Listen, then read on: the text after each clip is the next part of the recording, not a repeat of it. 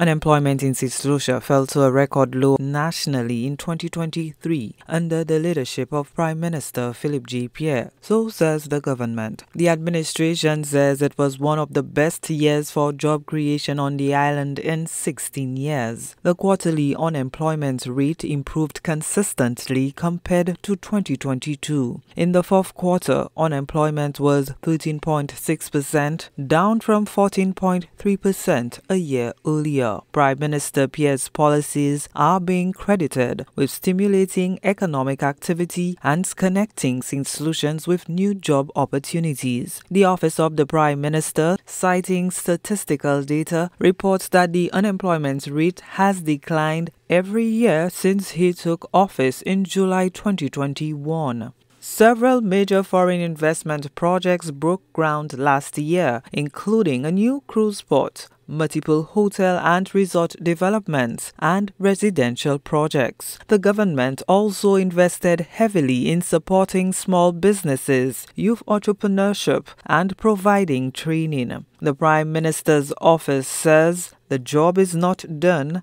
and his administration will continue implementing policies to attract investment, create wealth, and drive unemployment into single digits. Gina Filippi, HDS News Force.